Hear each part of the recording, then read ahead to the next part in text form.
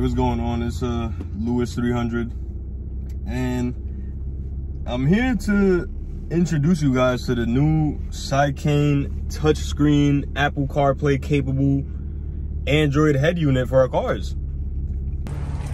Now, I got Cycane's 10-inch option. They also have an 11-inch option, but here it is inside the car, installed and flushly mounted. It looks wonderful. It adds so much class to the car. It adds just a new look, a touch of 2020 into a 2004 vehicle. I've had an IS300 for almost 3 years. I got this doubled in maybe 3 months into owning the car. I got this doubled in. It's been great. Don't get me wrong. It's been an amazing little radio. You can get many of these for many different prices. I cheaped out. I went on Amazon. I got me a nice little $80 touchscreen. It's worked for 3 years, no problems. Cool. Everybody has this in their car. The climate control is cool, but there's not really much that you can do to our climate control. Custom-wise, to have your own taste, there's not really much that you can do to have climate control. Here I am giving a quick demonstration of what the radio looks like when you power it on. It starts off on this screen. From here you can jump to Apple CarPlay and YouTube and whatever else you want to be on. But the climate control is also accessible through the touchscreen. Here I am going to it, and this is what it looks like. Here I'm cycling through various fan speeds. I'm cycling through various modes. All of the OEM features that were on the knobs are now transferred onto the touchscreen, as well as some physical buttons under the touchscreen. So it's a touch of class to the car, in my opinion. The fact that most modern cars 2015 and above have this as an option, touchscreen climate control. Now we have it. My hazards work. Everything is just flush, amazing. Now we can go back, and you access Apple CarPlay through this app called Z-Link. It's pretty smooth. It doesn't take too long to load up, but you can't expect perfection with these third-party products, you know? So this is what it does. It goes around the Apple logo maybe 3 times, and then there we go, Apple CarPlay. Now, with all the benefits of the radio being stated, the new look, the sleekness, the Apple CarPlay, which is super comfortable, it also comes with its cons. It also comes with its negatives.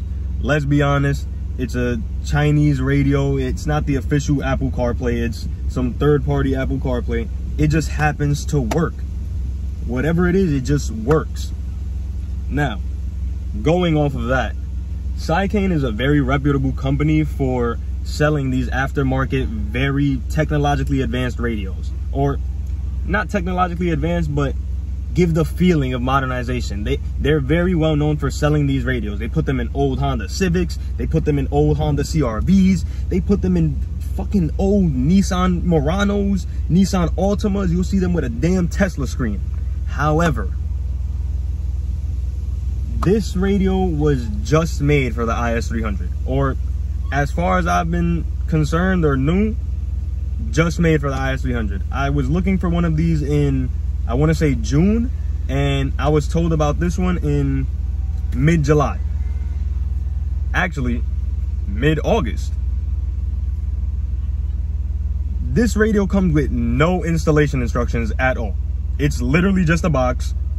Most of it is kind of plug and play, but it's legit just a box. A box with a radio in it, no installation. They explain to you what each pin is on the connectors on the back on the wire harness, but it's pretty much, you got to be somewhat mechanically inclined to know what you're doing.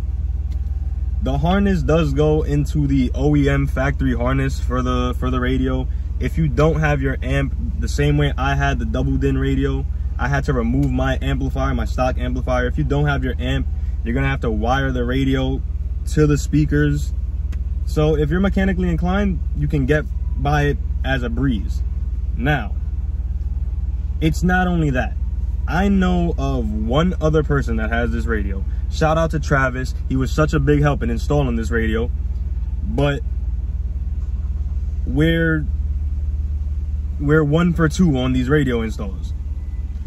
I have this one. Travis has another one. He actually helped me install mine because mine had an issue for a while that none of the HVAC controls were working. it comes with ribbon connectors that I happen to have one backwards. Travis explained that to me. Once I got it settled, everything works perfectly. Travis is going through the same issue where his radio is wired exactly like mine. Everything is installed exactly the same, and he has no HVAC controls. Due to that, I don't want to say just go out and buy the radio. I don't want to just promote the radio as the best IS300 radio. Some of them may be faulty. Some of them may be, you know, it's a Chinese product. So buy at your own risk. But it's like you might get a dud. You can't blame me for that. I'm just informing you of the product that came for me and that really worked for me. So thank you everybody for tuning in. I appreciate it. I'm sorry I made a couple of people wait for this video. I will be dropping an install video of the radio way quicker than I dropped this. I had a lot to do, I'm sorry. But, first video, new radio for the IS300.